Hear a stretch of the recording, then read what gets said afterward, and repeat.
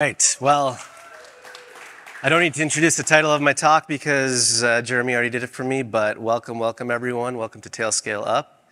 I am going to take us back in time a little bit to when VPN technologies were really cool. And you might have heard that service mesh is a VPN. Actually, I said that because I think of service mesh as a VPN primarily because of some of the patterns that it's picked up over the years from things like IPsec VPNs and SSL VPNs and even overlay technologies. Anyways, my name is Marino Wijay. I'm a platform/developer advocate at Solo, do a number of things with the community. Enough about me. Do you need to network everything? Do you network everything? Why? Yes, of course we do. I mean, there are a lot of different endpoints, devices, environments that we have to sit there and think about networking. But how is the question? So I want you all to imagine an OSI model for a second. Actually, I won't do that to you because I actually do have an OSI model for you.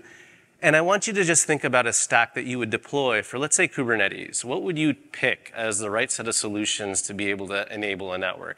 Well, in my case, we've got Kubernetes and Tailscale offering up some connectivity and compute. And you've got Cilium that offers up that strong container networking capability and also some additional features. And then you have Istio that provides the mesh layer. But wait. If we have two VPNs running, what does that actually mean? All right, let's go back in time. Where were you when I needed you, Git? Like Git is probably one of the most valuable tools that we use today, right? In version control and the way we build our applications and deploy them and deploy to production. But many years ago, the first crime that I used to commit was storing all my configurations on my laptop in Notepad, not uploading them to any server, and then realizing, 5 minutes before that cutover that I'm supposed to do that my system is no longer available, I've lost all my configs, and then building everything on the fly. Big crime number one. The second crime that I used to commit was, hey, let's sweep a bunch of these networking problems under the rug, and let's just use SDN to solve that problem, where we just layer networks on top of networks. But today, we've gotten way past that, and we can actually codify a lot of our networking information in a variety of different layers, right? You could YAML your BGP all the way through. You could configure your container networking interface. You can configure your cloud environments in any way, shape, or form. And then policies follow with YAML as well. But what does that mean for the right networking stack? Well, that could mean anything because the networking stack can be comprised of a variety of different tools that you pick from the cloud native or extended ecosystem. In my case, I chose Tailscale to provide baseline connectivity across different environments. I chose Kubernetes because it provides connectivity and compute services. And then you have Cilium and Istio, because when you think about that full stack, it completes the entire picture, and then you start using other services as you need to. But wait, why is service mesh a VPN? How many of you have ever played with a sidecar before in Istio? So what is that sidecar actually doing? It's actually proxying connections on behalf of that service, right? So when you take away the sidecar and you enter this world of ambient mesh, which is a sidecarless model, what happens to those functions? They have to move to proxies that live at the node level. Now, what does this resemble? A VPN-like setup, because these proxies have to tunnel to other proxies for services to communicate. Now, when we get super complex, we start thinking about edge, cloud, data center, all these different environments, and we need to tie them all together.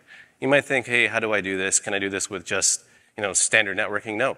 You might need Tailscale to provide that connectivity, but you also might need other services like Istio, Cilium, and your cross-cloud DCIs that might exist to be able to make this possible.